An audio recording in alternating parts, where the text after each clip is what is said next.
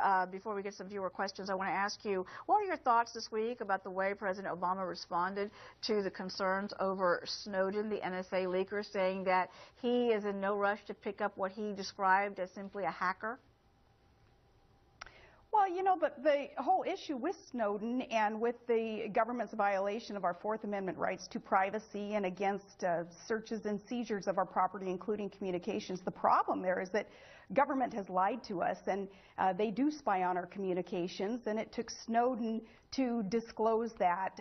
Though if he's violated the law, then he needs to get back here and answer to the rule of law, because we are still a nation that respects the rule of law, right? Even though amnesty bill just sort of thwarted all that.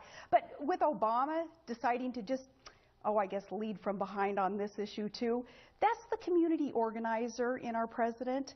That's a little bit of that lackadaisical, you know, I don't have to take responsibility, and his resume proves that he hasn't had to take responsibility for much in all these years.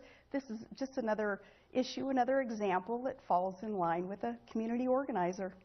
Let's get to some of the viewer questions. I know that we received